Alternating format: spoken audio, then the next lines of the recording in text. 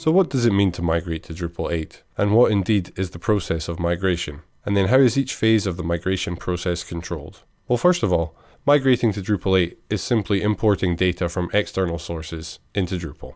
Now this might be previous Drupal versions, it might also be from CSV or JSON, another database, or some other data store. The process of migrating data is known as an ETL process. And in computing terms, this is really talking about data warehousing. So in an ETL process, that's the E stands for extract, the T is transform, and L is load. And in Drupal terms, each of these phases is controlled by plugins. So if you think about the ETL process, we have source, process, and destination. I'll illustrate that quickly with a couple of graphics.